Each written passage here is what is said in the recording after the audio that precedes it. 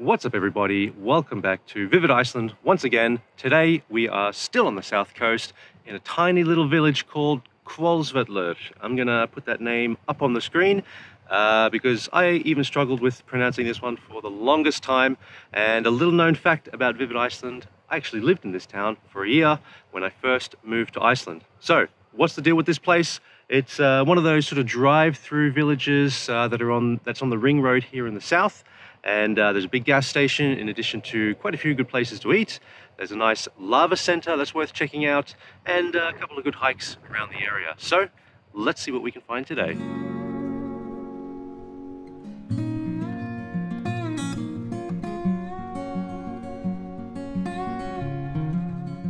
First things first, I decided to take a quick walk around this church located on the edge of the village. The church is hidden behind a small collection of trees, which gives it a peaceful atmosphere. I spent quite a few hours laying in the sunlight on the grassy hills around it, while waiting for my trusty car to be fixed at the local mechanics.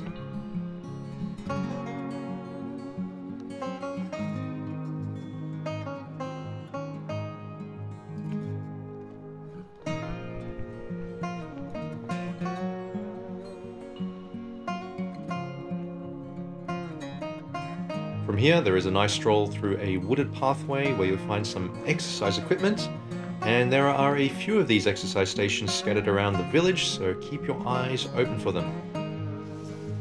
And only a few minutes away is the local swimming pool and hot tubs. I can tell you, I've spent many an evening here after my glacier tours. Next up is the Lava Center, one of the best interactive museums I've ever been to.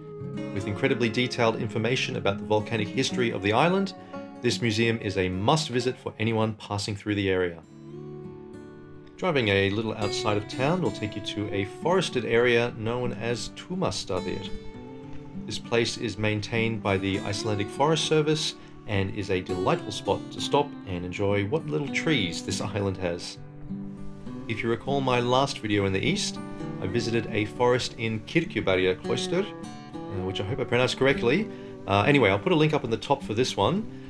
This is where I promised to make a video about trees and forests in Iceland. Well, that's still on the cards. I just need a little bit more footage.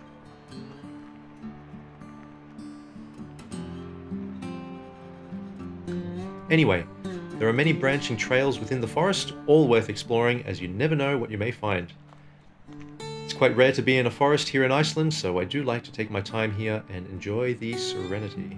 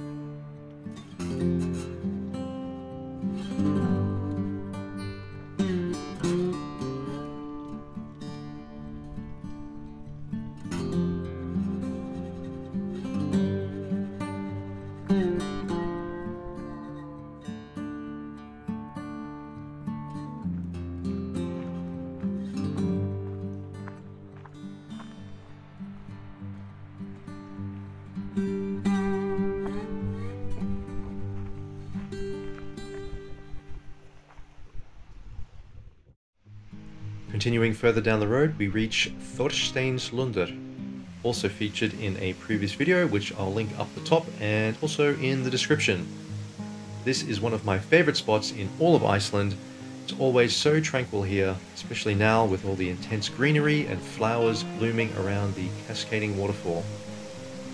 As always, I will be leaving all locations featured in the video in the description below.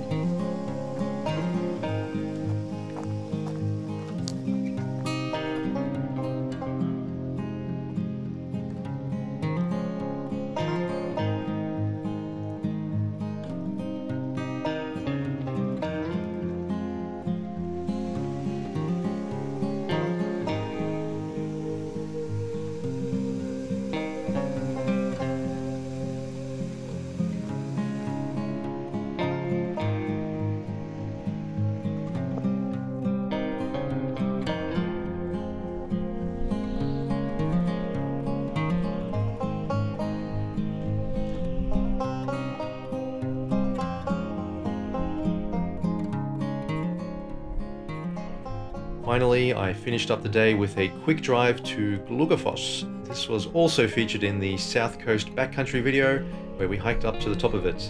Check out that video for more.